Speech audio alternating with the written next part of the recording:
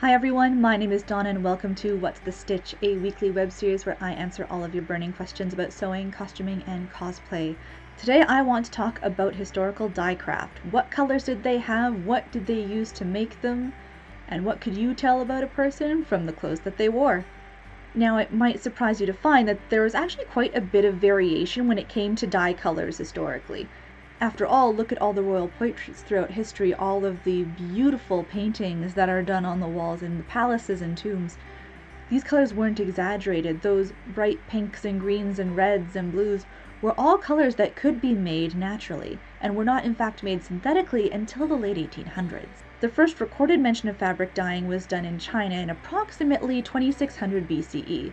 The dyes were of course made from plant fibers and natural pigments mixed with water and oils, and the same techniques were actually used to create the colors in prehistoric cave paintings. These colors do vary by geographical region because, of course, you're going to have different plants and animals available in different areas throughout the world. And we do actually still have some ancient examples of extant textiles. The oldest remaining examples that we have date back to the Neolithic era and were discovered in southern Anatolia.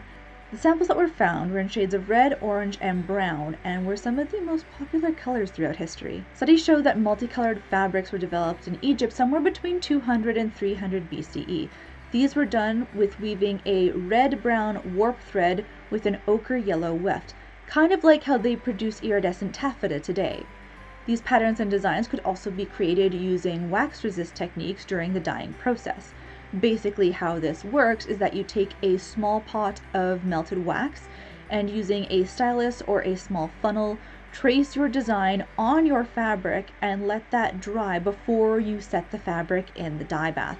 I've done this myself in a project before for one of my university classes, and it was a tremendous amount of fun. And one of my classmates had an absolutely stunning project. Between wax and color resists, he managed to build up the layers so his final project looked like an oil painting. We were all absolutely amazed with what he came up with. It was completely amazing.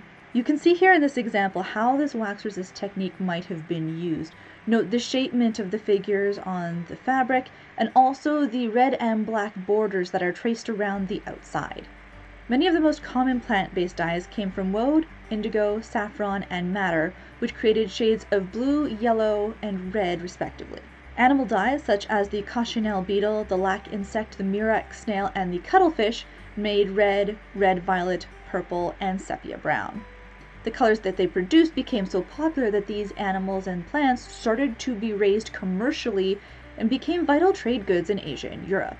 And some of these became so popular that their sources were actually hunted to extinction. The most famous of these, of course, is the murex mollusk. This makes purpura, or what we would know as Tyrian purple. This term may be familiar to some of you, especially if you happen to be scholars of ancient history.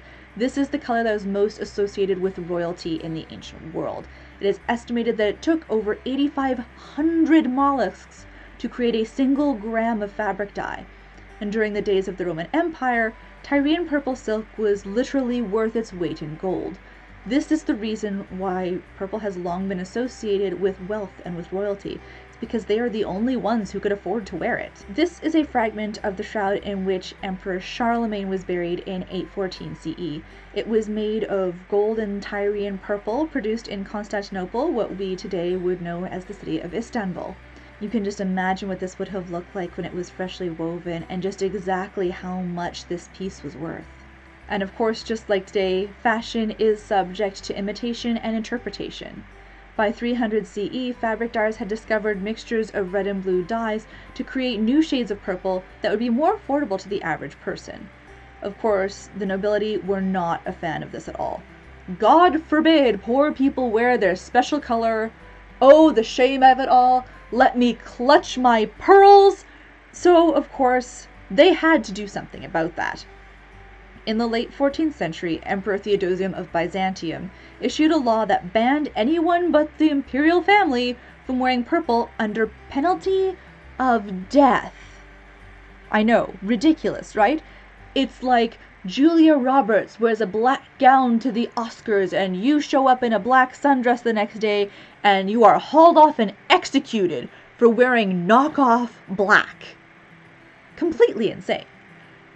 Some sumptuary laws in the past were actually reasonable. They were intended to keep families from bankrupting themselves by trying to stay fashionable, and of course some of them were unfortunately done with the design of being able to notice exactly what social strata and caste someone belonged in by the style of their clothing. Towards the Middle Ages, a red dye produced with the eggs of the kermes beetle became very popular and actually replaced Tyrian purple as their status symbol, possibly because they could not actually get any more Tyrian purple because they killed their golden goose, or golden mollusk, as the case might be. Now, kermes red was not produced using the entire insect, but with the insect eggs, which looked like fine grains of sand or wheat grain.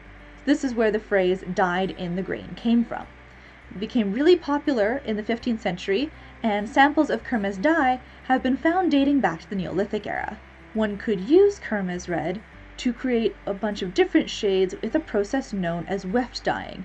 You could make shades of black, gray, and brown by dyeing the wool blue with woad before the thread was spun, and then piece dyeing the cloth after it was woven. By the end of the 14th century, pure kermes red fabric was considered the most regal, luxurious color in the European market, and that's why it's still seen quite commonly in heraldry and coronations today. The Spanish conquest of the Aztecs in the New World introduced the European markets to a new shade of red. This was done using the Mexican cochineal beetle, what we would see as a relative of the ladybug. This produced a stronger red dye using smaller volumes than the kermes beetle did.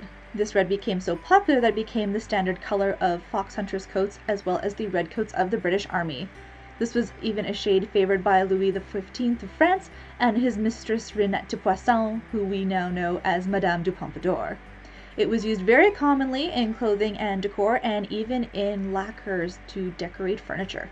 Here are some samples of some cochineal dyed silks. As you can see, it varies from this lovely sort of wine purple color to a very pretty rose pink. Of course, this wasn't the only way to create red, because not everyone had access to a bunch of little ladybugs in order to dye their fabric.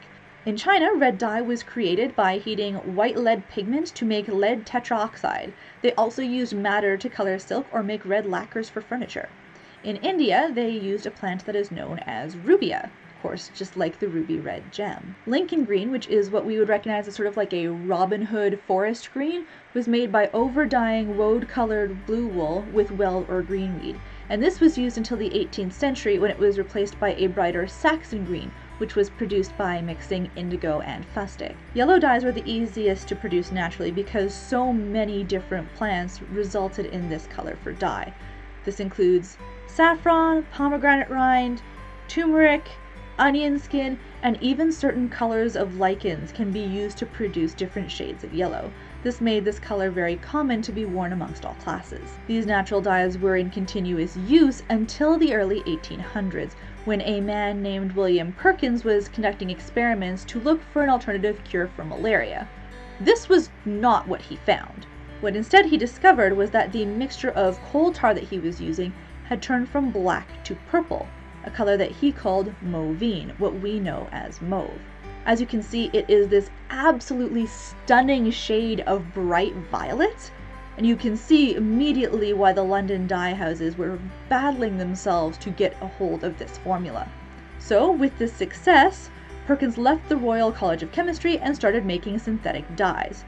The crazy part about all this is he was only 15 years old, and this was far from the only synthetic dye discovery that he made. His other discoveries include Britannia Violet and Perkins Green, and his company also produced red dye from the madder root. This was the beginnings of the synthetic dye industry.